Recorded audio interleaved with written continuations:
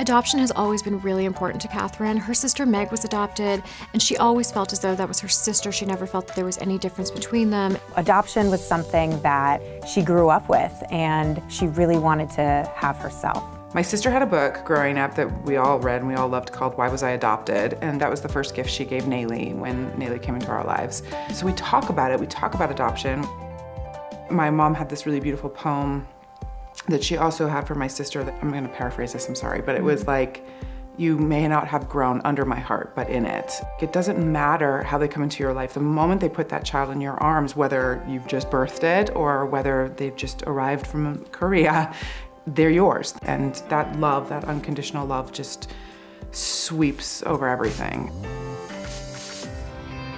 Nancy Lee is 8 years old, and she is my very, very smart, very compassionate, very big-hearted little gal. She's totally mommy's little helper and loves being the big sister.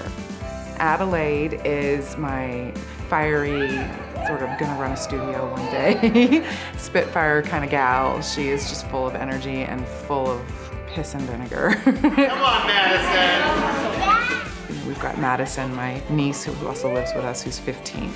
And now we have our Joshua Bishop Kelly Jr., our little boy, who, you know, it's gonna be rough because he's totally gonna be spoiled by all these girls in his life. I think our goal at this point is to make sure he grows up and is a good man.